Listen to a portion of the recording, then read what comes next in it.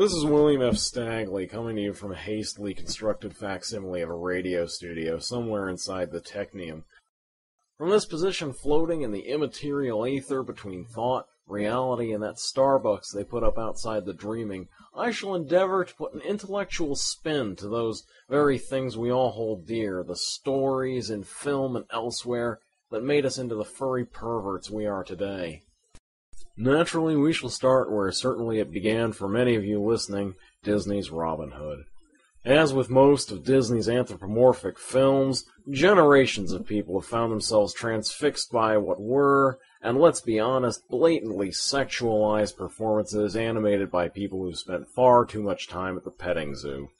And in none of these films do we have something quite so close to the modern furry subcultural diaspora as in Robin Hood.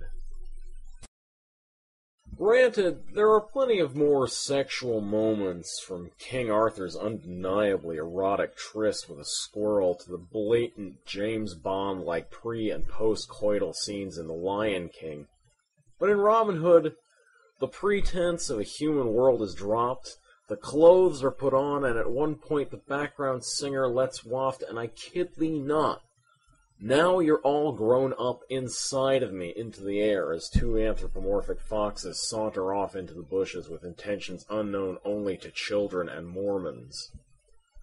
The almost incestuous equivalency between Robin Hood and Maid Marian's character design makes for a charming symmetry, but where Robin is of course the fox, a choice referential both to Zorro and earlier to Aesop, Maid Marian is merely a fox, and feminists in search of a role model would do better with Lady Cluck, who could probably put down a Roman legion with the jawbone of an ass.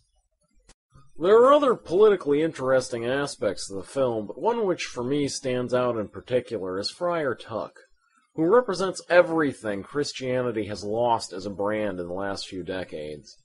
Friar Tuck stands for charity, universal love, and standing up for what is right in the face of authority, all things about as associated with Christianity in the public consciousness as investment bankers are with professional integrity. All told, Robin Hood is both a time capsule from an earlier time and a blueprint for much of present-day furry fantasy, which downplays differences in size, emphasizes animal facial features, and ignores predator-prey relationships entirely.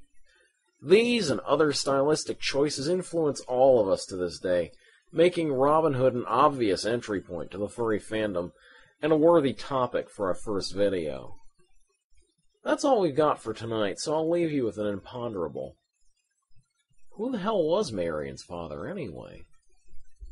Furry Under Scrutiny with William F. Stagley is made possible by software from the Blender Foundation, an unhealthy fixation with animated films, and viewers like you.